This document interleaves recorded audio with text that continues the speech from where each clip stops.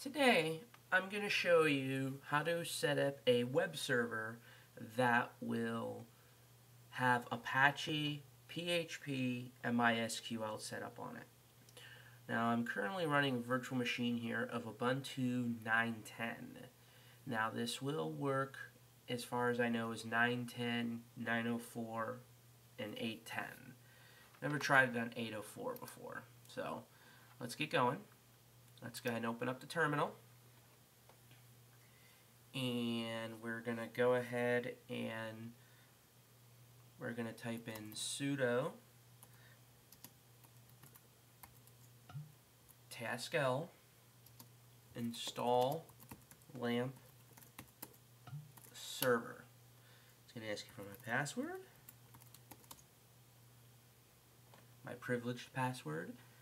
I'm going to go ahead and we're going to go ahead here and install the package. Now this is going to take a few minutes depending on the speed of your machine. So I'm going to go ahead and pause this until I get to the next step.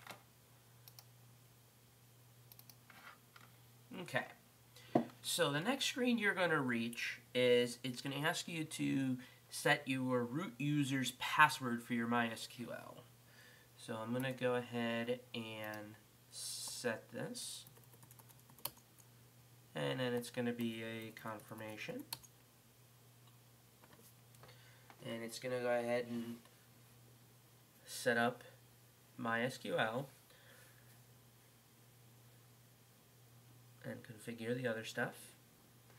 It's going to start to configure some modules.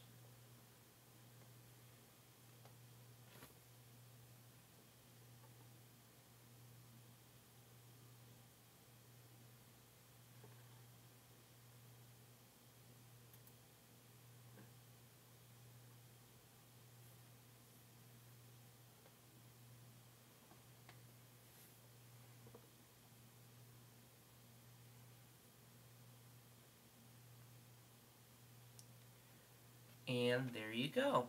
So now you have a web server set up, so you could actually open up a web browser and go to the address, which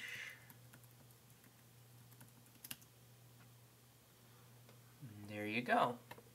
So basically you got it works, so it tells you that it's working.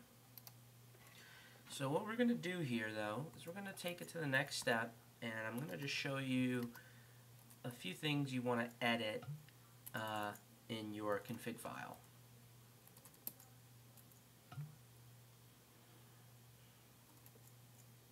Oops. You're going to want to go to Sites Available, and you're going to want to go to the default. Now, this server admin webmaster at localhost, where this becomes important is if you were going to open up your router and you were actually going to put this out to the internet. You would then want to go ahead and you would want to rename this like john@jcweb. So you would want to put your your email address in there.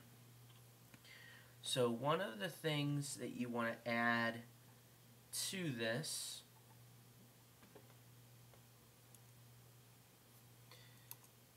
is you want to add in server name. Now, depending on if this is going to be an internal only website or an external, you would do one of the two things. One, you could put your domain name in. If you were going to have this on the outside world and have your domain point to that, you could put your outside IP address, or you can put in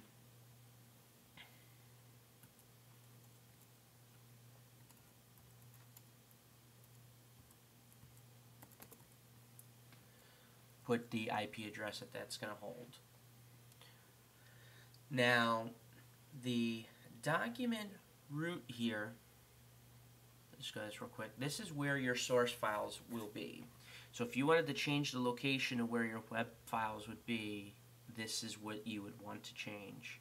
You would need to make sure you change this one as well to match what that is. The last thing I'm going to show you is something called directory index. And this will hold the following.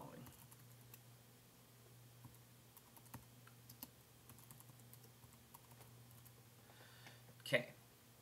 What this file basically states, or this line, excuse me, is if you go to a website, and let's say you go to jcwebconcepts.net and hit enter.